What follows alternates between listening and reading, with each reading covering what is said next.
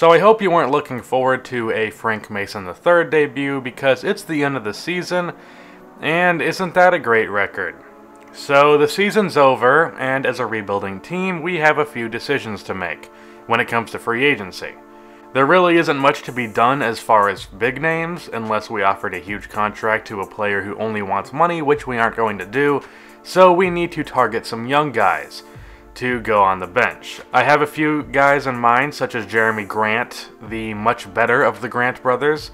He is a great defender who can play both forward spots. He's a good enough shooter and a great athlete. He can take over as the backup power forward, giving us versatility off of the bench. And I'm also interested in KJ McDaniels as a great defender, also a great athlete, so I guess I'm trying to address the defense.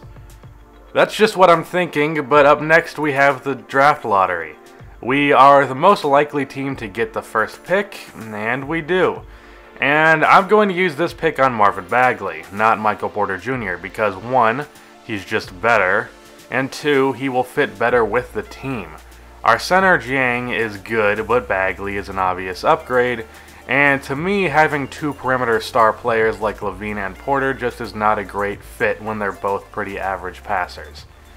But a LaVine pick and roll with Bagley, who can shoot and roll with Markkanen, Zipser, and Dunn getting shots off of that, will be hard to stop. And he brings a defensive edge that Porter just won't, which with Dunn and Zipser will give us a reliable future on the defensive side of the floor. Give me some ideas in the comments of what I should do in free agency, and that's the end of this video. Subscribe for more Mygm and cue the outro music.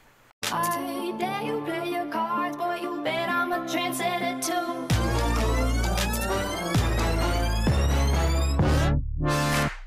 Fire when the strobe hits you. That's it, Brian?